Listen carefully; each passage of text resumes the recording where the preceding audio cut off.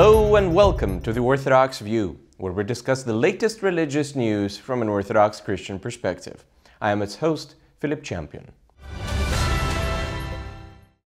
The Newcastle Cathedral, that was previously known as the Cathedral Church of St. Nicholas, will now host comedy evenings. The first Cathedral of Comedy show will take place in May, and food and alcohol will also be sold during the evening.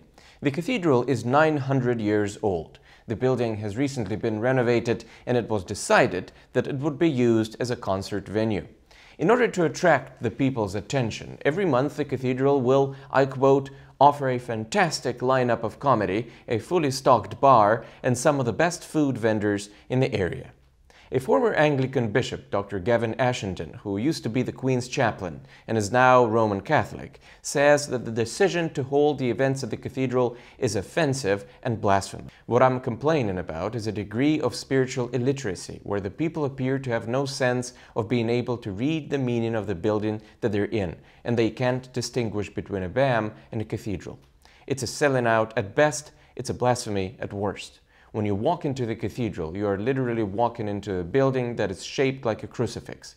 You enter the body of Christ. It's a movement for penitence and awe and love. It is important to note that the church in Newcastle is not the only cathedral in England that is used for such purposes.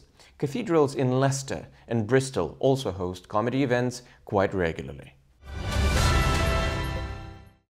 A Metropolitan of the Orthodox Church of Alexandria is calling for a meeting of primates of local Orthodox churches and for establishment of a special commission. The main issue on its agenda would be the schism in world Orthodoxy.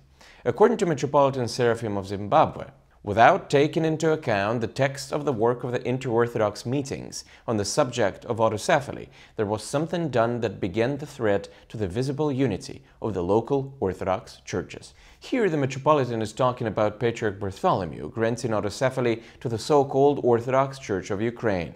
He later writes that even those who support the autocephaly of the so-called Orthodox Church of Ukraine disagree with how it was accomplished, and it must be remembered that 10 local Orthodox churches continue to insist on dialogue with the participation of all churches.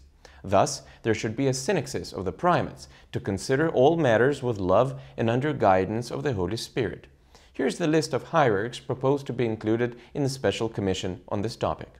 Archbishop Anastasia of Tirana and Albania, Metropolitan of Pergamon John Zizoulas, Metropolitan Dimitrios of Prince's Islands, Metropolitan Kallistos Ware of Dioclea, representative of the Patriarch of Alexandria, Metropolitan Sergios Kikotis of the Cape of Good Hope, Metropolitan Nifon of Targovishte, and the representative of the Patriarchate of Moscow. In addition, hierarchs of other churches may also participate in the commission. Metropolitan Seraphim of Zimbabwe also says the following. The agenda of inter-Orthodox meetings should be determined by the assembly of our primates, after the final approval by the Holy Synod of each local church based on the ancient synodal ruling of the church, that the opinion of the majority must prevail. The idea is great. The only question is this: will the Church of Constantinople agree to this? The Greek Orthodox media has started an information campaign to convince the world that the Russian Orthodox Church is preparing a plan to seize the territories of the Church of Greece and Constantinople.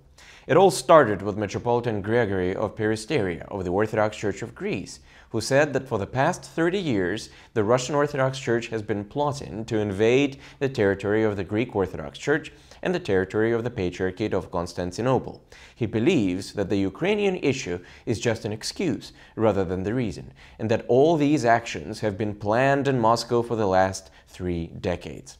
However, the Metropolitan does not take into account some simple facts. 30 years ago, the Russian Church had only just freed itself from 70 years of persecution. Think about it. In 1915, there were 47,000 priests in Russia. In 1988, there were only 6,700 priests left. Let me repeat, 47,000 in 1915 and only 6,000 in 1988. By that point, most of the churches in Russia had been demolished. What kind of an expansion into Greece could the Russian Orthodox Church think about at that time? Following the Metropolitan of the Church of Greece, the Orthodox Times outlet, which by the way is officially sponsored by the US State Department, also wrote an article on the issue, stating that soon there will be a Russian exarchate in Greece. Allegedly, it will consist of Greek anti-vaxxers and old calendarist schismatics. This is what they write in the Orthodox Times. The Russians will not stop in Constantinople. According to the information analyzed by competent departments in the Greek Ministry of Foreign Affairs, the plan of the Moscow Patriarchate is to press in all areas of the Mediterranean and the Middle East. The article also states that, according to an unknown source in Constantinople, the Russians, I quote, have even created a church web channel with hourly news and expensive TV productions. The outlet also notes that both the Prime Minister of Greece, Mr. Mitsotakis, and the Minister of Foreign Affairs, Mr. Gendia, have already been informed by Archbishop Hieronymus and other Greek Orthodox hierarchs about the possible quote-unquote Russian invasion in Greece and the repercussions this could have for the country. Well, what can we say about this? The bigger the lie, the more it will be believed. Why do certain Greek Orthodox hierarchs and sources in Constantinople so desperately want the Russian Church to look as an invader? Just think about it. For the past 3 years, the Russian Orthodox Church has been calling to solve the Ukrainian issue on the conciliar level.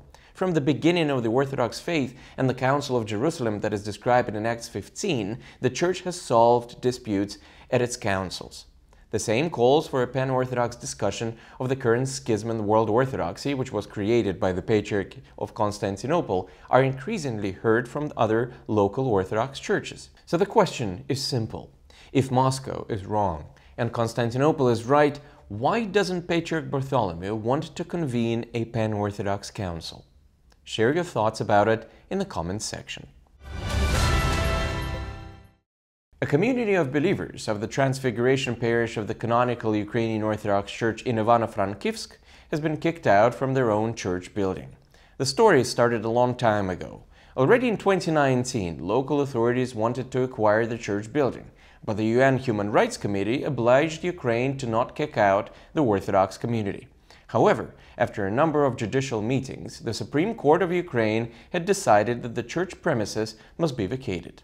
So now, the community of the Church of Transfiguration that has been renting the church building for 30 years must leave it for good. Apparently, from now on, the building will be used as a kindergarten. The Catholic Bishop of Las Vegas, George Leo Thomas, is urging Catholic politicians in his diocese to abstain from Holy Communion if they support abortions.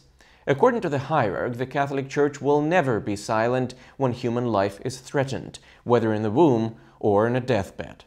Bishop Thomas believes that support for abortions contradicts the moral teachings of the Catholic Church, since all life is sacred from the moment of conception until natural death. We believe that all persons, without exception, are unique and unrepeatable gifts from God. We hold that each is fashioned in God's own image, and therefore there are to be no throwaway people, no disposable souls, and no second-class citizens. Earlier, it was Bishop Athanasius Schneider who said that the US President Joe Biden must not be permitted to receive Holy Communion since he is pro-choice. According to a Pew Research Center study, a third of US Catholics are in favor of excommunicating the president. In response, the US congressman demanded that if President Biden and other pro-abortion politicians are denied communion, then the Roman Catholic Church must lose its tax-free status. So far, there have been no changes in the situation. And this is all for today. Thank you for watching and see you next time on The Orthodox View.